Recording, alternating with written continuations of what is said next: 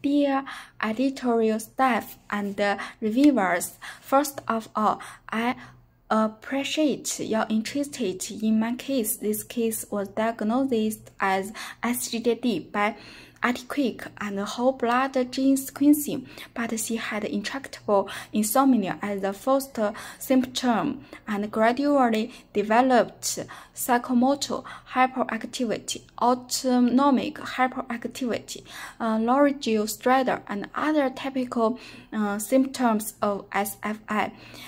PSG manifestation was consistent with sFI, PET-CT presence of thalamic hypermetabolism except for brain histopathology, which was not done. Her exciting clinical manifestations and artillery tests supported the diagnosis of sFI.